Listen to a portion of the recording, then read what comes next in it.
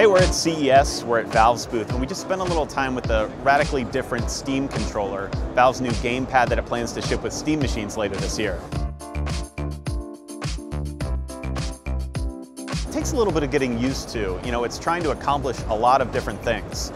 It's very different from an Xbox 360 or PlayStation gamepad, but it's trying to replicate a bunch of control schemes.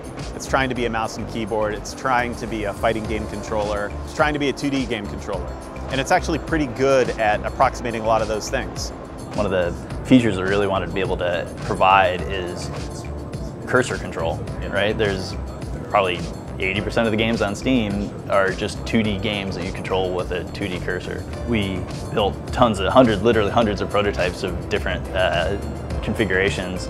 They really settled down to be centered around using a trackball and a trackpad. It's very different from an experience you would have with a Xbox 360 or a PlayStation gamepad. As you move around, you kind of feel what almost feels like a little. It feels like a little ball bearing kind of moving underneath as you scroll along and sweep across the face of the trackpad. And it kind of is a little bit of a barrier for getting over your thoughts on how you might control this thing initially. But even in the few minutes that we've spent with it, it's starting to make a lot more sense.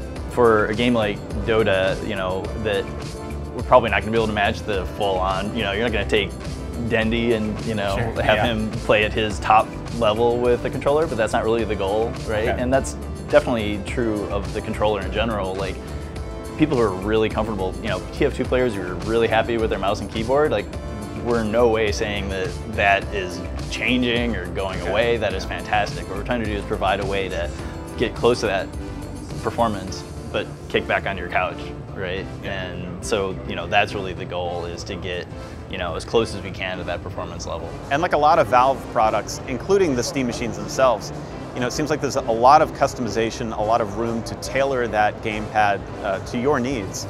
And with developers finally kind of getting their hands on it and being able to build their games with the Steam controller in mind, it seems like it really could be a viable option for living room PC gaming. You can actually adjust how these things behave. You can adjust the bindings, you can adjust the sensitivity, and I'm just going to show you what that looks like right now. Just go into this control overlay, and we're looking at the bindings. We're just going to move down. Let's see, we're going to modify that.